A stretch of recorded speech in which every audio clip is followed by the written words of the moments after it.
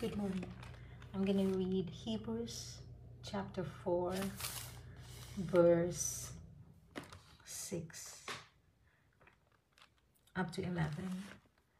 Since therefore it remains for some to enter it, and they to whom it was first preached did not enter due to unbelief, again he establishes a certain day, today, saying through David, after so long a time, as it has been said, today, if you hear his voice, do not harden your hearts. For if Joshua had given them rest, he would not have later spoken of another day. Therefore a Sabbath rest remains for the people of God.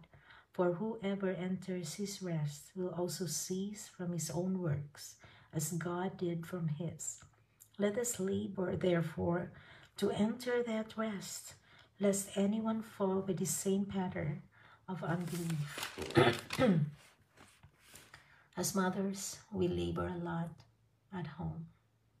We wake up early and do the work as early as possible and go to sleep as late as possible.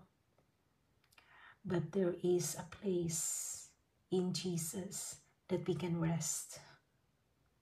That place is in the Spirit. The only labor we have to do is when we get into the rest in the Spirit.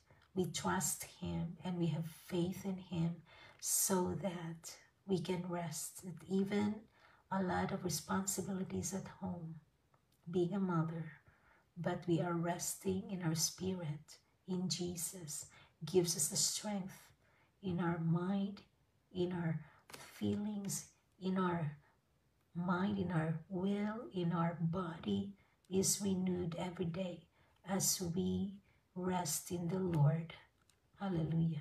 Thank you for that rest, Lord, that you give to each mothers this day.